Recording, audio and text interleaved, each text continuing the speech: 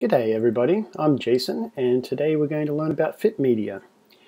So if you're not already logged in, you can tell from your top right hand corner of the EarSketch workstation. Please go back and take a look at lessons 1 and 2, which will run you through the steps to make sure you're able to be logged in. We want to make sure that everyone's able to save their work today and not lose any of the effort that we put in or anything we create that we might turn into a masterpiece one day.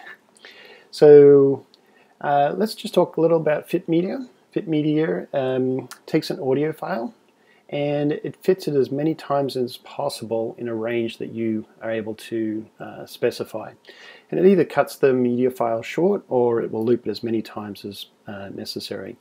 So first of all, we have to find a media file that we'd like to use, and I'm going to go through the sound file browser here and choose the Richard Devine and the Techno 125 each minute, and let's go down to the, I've got a couple open here already, the T main loop section, and just go ahead and open that up and you'll find the one that I like for the beginning of this project, T main loop 03, so we can preview that and see what that's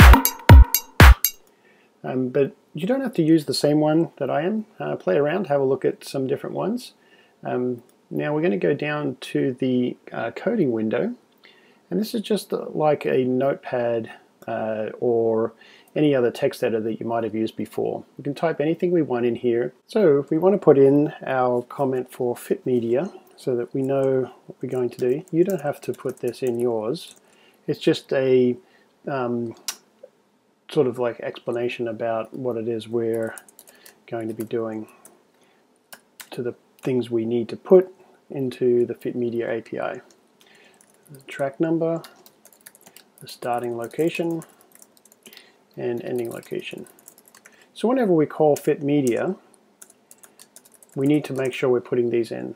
So first of all, we need to give it a sound file, and so let's just go ahead and choose this one that I have open already, Techno main loop, and we want it to be on track number 1, starting location 1, and we're going to have this go through to to ending location 9. So if I run that, you can see it starts at 1, it's on track number 1, and it finishes at ending location measure 9. Let's just add in a couple more that we want to mix together with that, just as an example. And I've picked out a couple previously for this. So the next one I'm putting in is the bass, I think it was Club Lead, no. And this one here, 1,1,9. We want this to be on track 2. That's the only difference. It's going to be the same length, same starting position and ending position. And then the next one we have is the bass that we wanted. And I'm going to use the acid bass number 10 for this. And this is on track 3 from 1 to 9.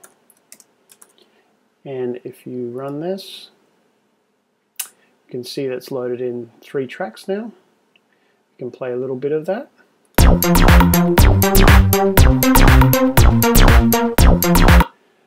And why don't you see what yours sounds like and go ahead with yours. And then for the next step, we're going to go through and make another part of the music that comes after this. And I'm just putting in a comment. Again, the computer doesn't read these. Section B. And I've added in another section I'm just going to paste in here from my notepad. And you can see what I've done is actually added in 3 different sounds to the original ones.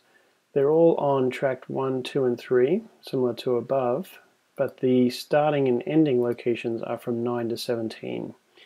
And that means we're going to have more music that's going to be added to the ending of what we have at the moment. So when I run that, I now have 17 measures of music, And I'm going to jump to measure 5 with my playhead and just play to give you a listen to what that sounds like now when we shift from one section of the music to the other.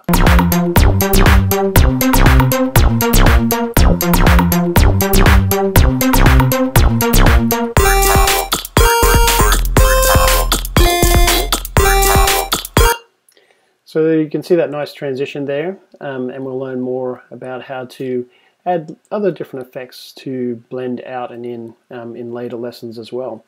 So I think that's it for today. The last thing we want to do is make sure we save our script, and I've put in the name fitMedia here previously, so I'm just going to save and write over the top of my old file. And so now that's our first lesson completed. So you'll see a exercise for you to complete at the bottom of this video, so please go ahead and do that. And the next lesson will be going over the specifics of this code and what's actually happening here. So stay tuned to learn a lot more about the coding practices.